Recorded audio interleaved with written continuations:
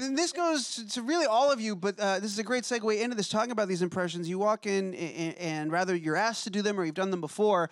When we see that video, and the case of the grandma character, you're covered in makeup. The Beyonce, you've got this amazing outfit. Or for Ariana Grande, you've got, all the pieces there. When you have your first chance to do the character in that form, with wardrobe, with makeup, what does that do to your performance? How does that change what you have to do in front of the camera? I think it's funny because when you walk into the makeup room, you walk out, it's like you walk out as a totally different person. And when every person on this cast gets their makeup on, their outfit on, they just don't come out of their character until it comes off. Like the whole time they're their character, and we're like, oh my goodness, Ariana, can I get an autograph? Can I get a photo? Miss Beyonce, girl, I love Joe Single Lady's video. It's just awesome being in a character. It's like a whole nother personality.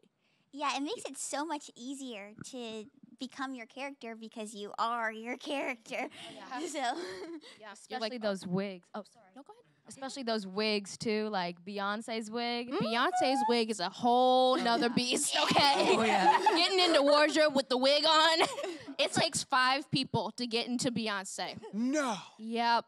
In about an hour and a half for the whole thing. Wardrobe, hair, makeup, everything. What do you do for the hour and a half while that's all happening?